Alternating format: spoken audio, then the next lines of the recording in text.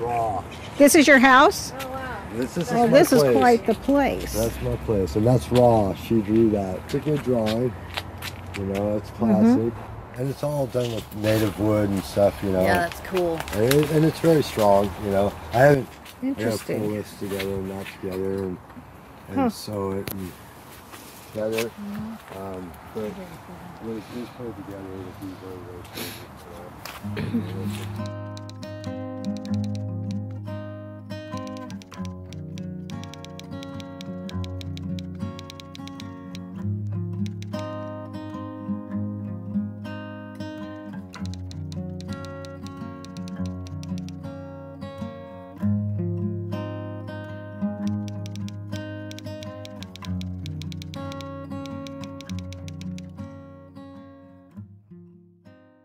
Since the 80s, the number of homeless has been steadily increasing.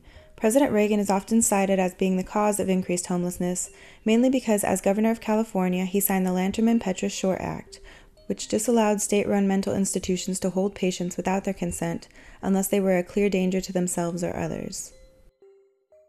The act went into effect in 1972 in the state of California and soon became the gold standard across the U.S. Rather than reforming the institution's current procedures, patients were released, hospitals began to close, and over that time, nearly 400,000 people with mental illness were turned onto the streets with no available housing replacement. Community-funded programs, neighborhoods, and citizens were expected to shoulder the burden of helping the newly homeless. Blankets, clothing, food, bus vouchers can get done through Katie if it's an emergency and it needs to be done. Like, there's just so many resources and so many people are just dependent on the share house. And I think a lot of it is like, I'll find people that live down here that find someone new in town that's lost. Well, they bring them here because they need resources. And then they're like, oh, this is a great place to be because all my resources are right here instead of out here. Yeah. How long have you been homeless? Since July. Since July, but you've lived in Vancouver since 1992? Yep. This time I've been out here a little over a year, right about a year. I came out last October. We can see the impact of those policy changes in Vancouver today. That impact is very evident to Vancouver residents in downtown. Litter including drug paraphernalia, sleeping bags, tarps, and misplaced shopping carts are a few visible indications of an increased number of homeless in the area. Drugs that shouldn't be, that cause most to live like this. Some of the issues are drugs. I mean, we know it's drug and mental illness. And then you have a few people like Jessica who are just trying to get out of a bad situation and then get stuck once they're making that change. So I'm Heidi and you're Jessica. And so, you know, we're not against camping. We're just worried about the trash and drugs and the attraction of the rats from the trash. And so that's why we'll try to give you those trash bags and wish you well.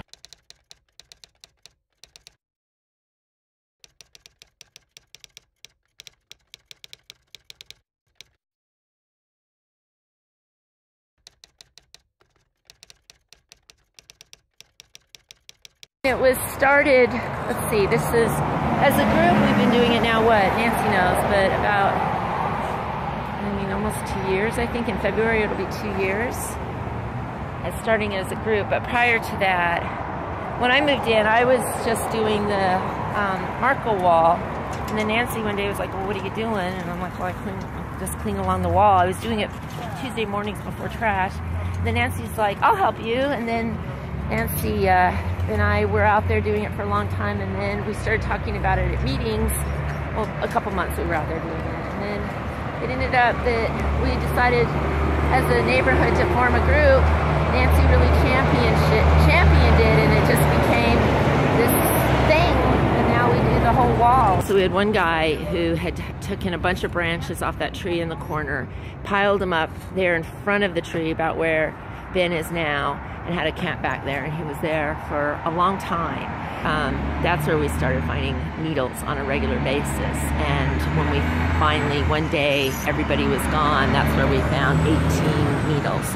And then when the city, I heard, when operations came in and cleaned it out, there was a ton of other needles hidden in there.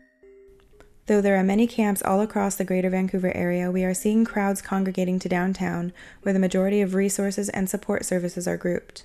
To be fed, sheltered, and clothed is all possible within a few blocks of the 13th Street Share House location. The reason most people hang around here is because the Share House serves 3 meals a day. And they used to have showers and laundry. Right.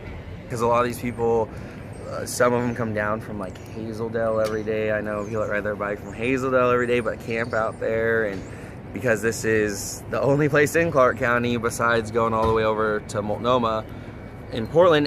Overcrowding one area causes concerns of unsanitary conditions, violence, and theft in surrounding neighborhoods. It would concentrate bad elements. You know, you just have a concentration of bad elements, meaning then all the surrounding neighborhoods will have to deal with all those bad elements in a concentrated version. Then you can't deal with them. You got to keep them spread out a little bit. You got to let people be in their own territories. It won't kill you to be out here, but it'll drive you crazy. Right. You know, Yeah. It will. I mean, literally, and that's not a joke. You know, most likely you'll survive all the weather conditions. It's going to get rough. Sure. But you know, you're going to be driven insane. One of the issues is, you know, the neighborhoods are feeling a lot of the impact, like Esther Short neighborhood and Houck neighborhood. And, you know, the neighborhoods have felt for the past 26 years that if you disperse the social services throughout the county, that would be a better way. That's why I moved up here, because it's too loud. There's so much garbage, and there's just sometimes there's bad people that come down here. They come from Oregon, or they come from like Hazeldale. Bad people come from Oregon or Hazeldale. When you say bad people, what are you talking about? Rapists. So people that But just, dude, having a place to shower and sleep and not have to worry about getting assaulted, getting jumped, having to worry about if gangs are going to come after you because they're going to gang rape you or some dumb shit, you know what I mean? Like, I've been getting some crazy ass text messages from a lot of different people, and it's not okay. People out here? Yeah. So do you know firsthand of assaults that have happened down there? Yes, I have been. You've been assaulted. I'm sorry. And is there any help for a place that when women are assaulted down there, you can get any help from anyone? They just brush it off. The clustering of resources has been an issue in the past also. In 1991, there was a local hearing discussing the need for spacing and even dispersal of human services facilities across all of Vancouver. Here are some of the concerns from locals at that time. To support a non-regulated siting environment, in my opinion, will continue to produce just what has been produced already, an overconcentration. You have to find a solution. One cannot just throw up his hands and say there is nothing out there for me, nor can you say that I'm not having it in my backyard. We all had concerns and fears and problems, but I think as the task force proceeded through the subsequent weeks and months, we learned the concerns of each other. We learned to respect those. The conclusion I came to, just speaking for myself, was in fact there are a number of problems that need to be addressed. It seems to me clear that there is a kind of discrimination going on here. Maybe it's benign, but it seems to me there's a clear pattern. Services are available to people in downtown Vancouver neighborhoods, and key services are simply not available in other areas of the community. This area right here is the area of debate, and it has been. If you look at that in relation to the urban service area, it seems pretty small. To put the word impact in big letters, because somehow we have to study these things in terms of their impact. I want to go on the record as saying that I will vote to support the ordinances because I believe the neighborhoods need protection. From that hearing came some positive changes, and it was found that it was necessary to relocate some services to outlying areas nearer to the underserved homeless groups. This was an improvement, but not enough to really solve the issue. The City of Vancouver has a siting ordinance that would space agencies so they would get further out into the county and help more people. Do you think that would be helpful rather than all being I think concentrated in one part of the county? No, definitely not concentrated. That's totally that's out of the box wrong. I think everything should be dispersed anyways. Like, just for transportation, just for everything, the resources that it costs. Like, it's expensive to come back down here all the time, and then to stay down here because you don't want to miss a meal, which means it limits to where you can go and where you can job search, when half these job search places are all the way out on 124th and in Mill Plain and Fisher's Landing, where these jobs that they could get, you know, but they're stuck here, and they're like, oh, I can go to the library and apply online because I can get back for a meal on time, and then I can go home at 6 when everything's closed. So a lot of this is meal generated. Yeah.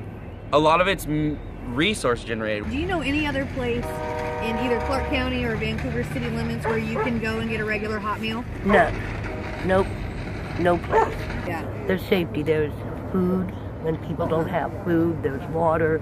So a lot of people come down here from Orchards, Hazeldale, all over Vancouver, because this is really the only place that does 3 meals a day, gives you know, supplies and everything. So if there was more spread out throughout the city, then it would be less people in each spot.